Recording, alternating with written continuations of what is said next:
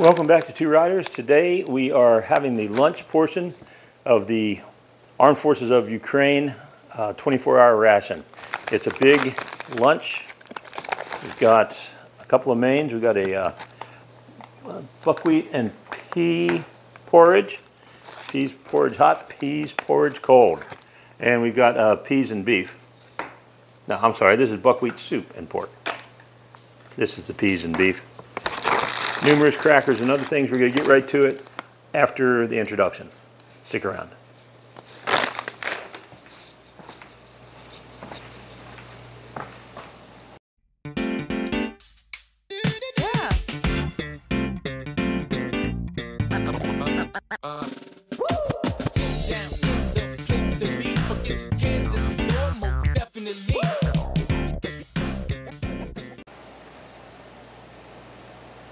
So here we have everything. We're going to break it down. Once again, no flameless ration heaters.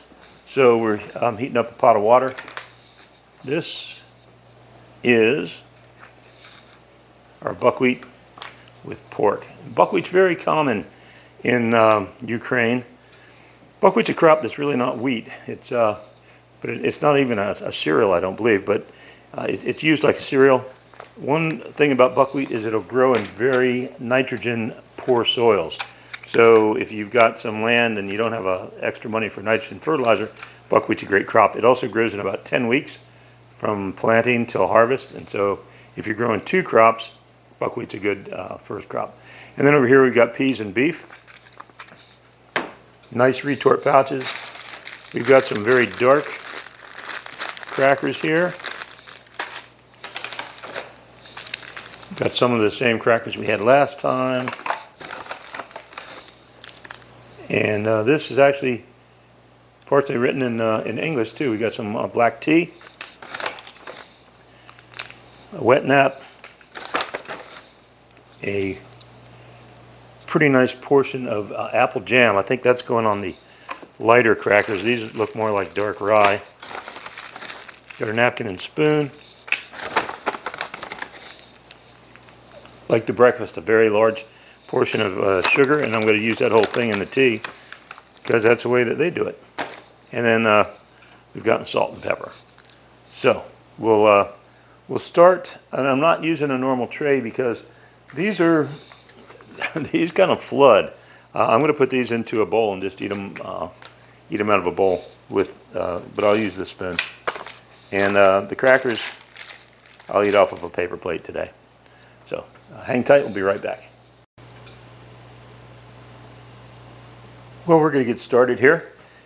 The tea pack, if you look at it, is listed as quality tea. It's a different spelling, but it does say English breakfast tea premium blend in English. And on the back, it's pretty much all Ukrainian. This was packed apparently in April of 2020. So just over 3 years old. And as you would expect, you got a nice little tea bag. I've got a fair amount of hot water. This, well, and there goes the tag into the cup. I don't think the tag adds any extra flavor. I'm going to fish that out. A big portion of sugar here.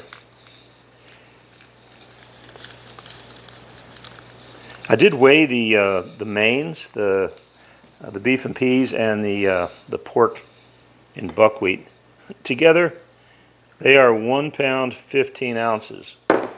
That's pretty heavy. It's a much heavier meal, almost twice as much food as the breakfast meal. These are in fact rye crackers, and those are going to be crushed up and put into the porridges and stews and things like that we've got. But while the tea is steeping, get one of these crackers and apple jam. Showing a green apple.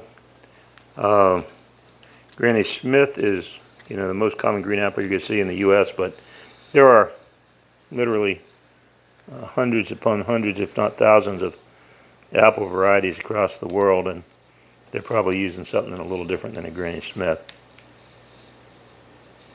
But it's apple jam. It's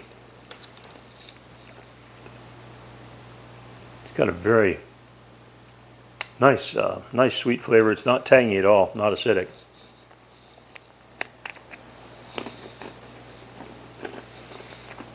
And once again, most of the sugar in this meal, it's what's in that teacup. But this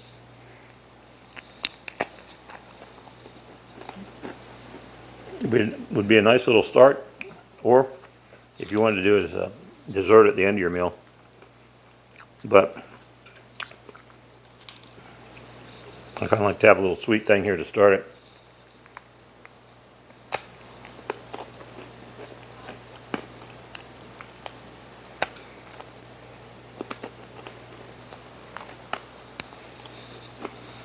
And dip this in the tea and see.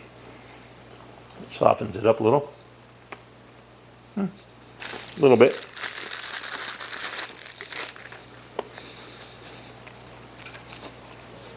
The napkin, it's sort of the texture of a paper towel. If you hear the timer in the back,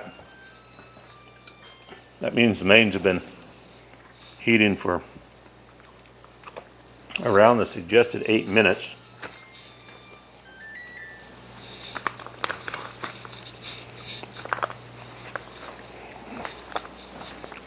So, about time to take that tea bag out, but we're going to go ahead and start with the peas and beef.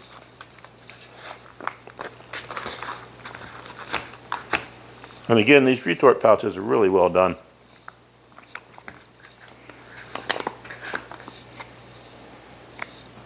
That's got a nice, the beef has got a nice smell to it. Let's see how this looks in the bowl.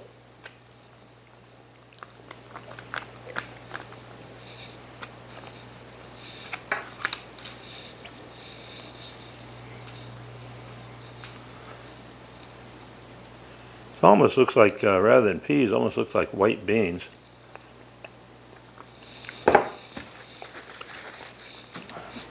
I'm going to see if I can give you instant translation with the translation app here.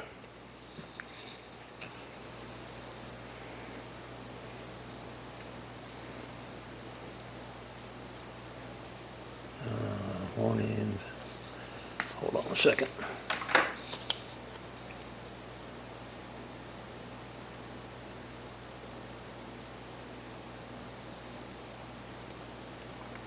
Composition. Dried parsley, dried paprika, black pepper, broad beans. So what they're calling peas might be broad beans. That's kind of what it looks like.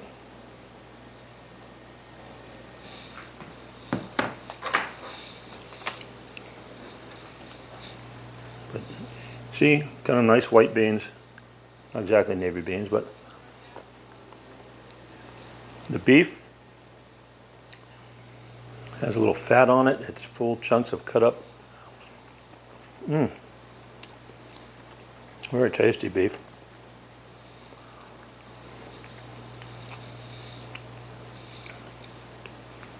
This is definitely a very hearty meal.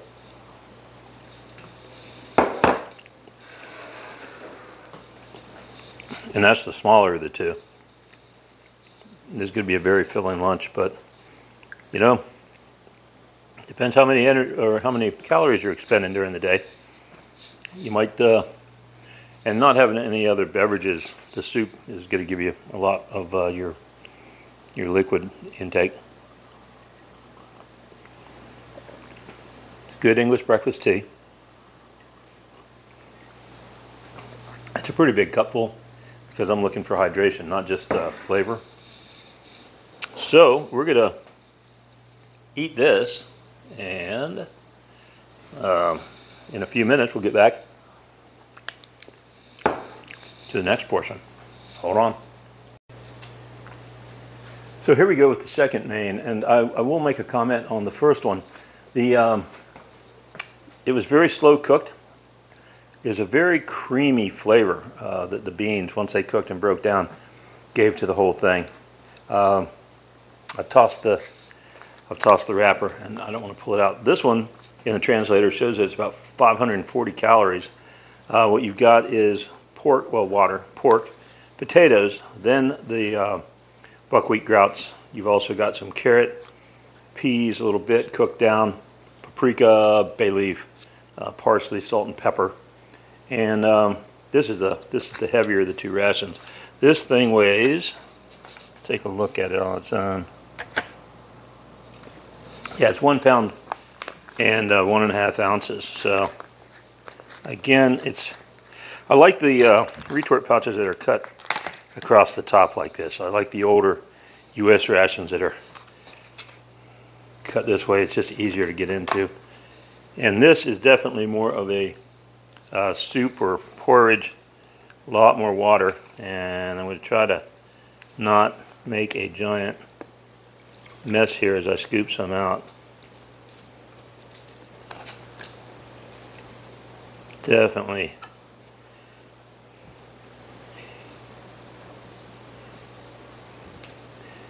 a big time porridge. So what you're looking at, got pieces of pork, buckwheat, big chunks of potato. Neither of these meals have I put salt or pepper in.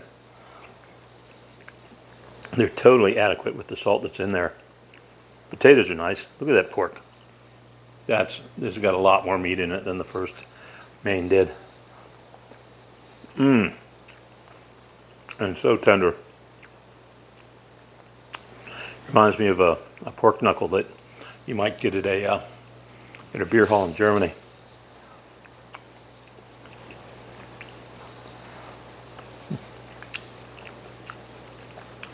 That is a hearty soup right there. And because there's a fair amount of water that's adding to the weight, I'm going to eat the whole thing. I might not be ready for another meal for a long time, but got some more of our apple jam on the crackers.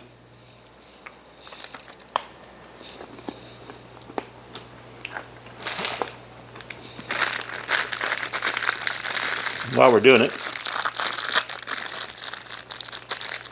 might as well go ahead and put, yeah, this is in, holy cow. These rye crackers are really, really hard and crisp. Yeah, this is not something you would want to just try to gnaw on. Definitely, this needs liquid. You could easily break a tooth on this stuff. Wow. We're going to do this, and we'll come back at the end and just a few more notes. Stick around. A couple final thoughts on the Armed Forces of Ukraine lunch. The first thing is that the dark rye crackers are definitely not something you want to eat on your own. They are best as sopping up broth. The second thing is that the salt and pepper, unless you have a real lack of salt in your diet, both those courses had plenty of salt. There's probably about 1,000 calories altogether between the two mains, and I am stuffed. I'm going to be stuffed for a while. Nice tea, plenty of sugar for it. The apple jam was very good. The buckwheat is like little pearls, a little bit bigger than tapioca, and it added a nice amount of texture to the pork and buckwheat porridge there. Potatoes, there were a lot of potatoes that dumped out when I first dumped it out. There were fewer potatoes at the end, but good balance between the potatoes and the buckwheat. Everything was thoroughly cooked. The pork was fall apart delicious. And the other ingredients they list, paprika and parsley and bay leaf and all, that was sort of a very undertone. Wasn't that noticeable. We have one more meal on this trifecta. We've got the dinner, and that'll be coming up. But if you get your hands on any Ukraine rations, this is my first one, and it's very good. The only thing unusual is that even though the translation on the front of the package says to heat it up with a flameless ration heater or in a pot of water, there have been no flameless ration heaters in the first two meals. So we'll see if anything shows up different in the dinner meal. Meantime, hit like if you like it. Subscribe if you want to see these as soon as they come out. Comment if you like. If you got a question or a comment, I'd appreciate it, and I try to get back to everybody. And thanks again for watching.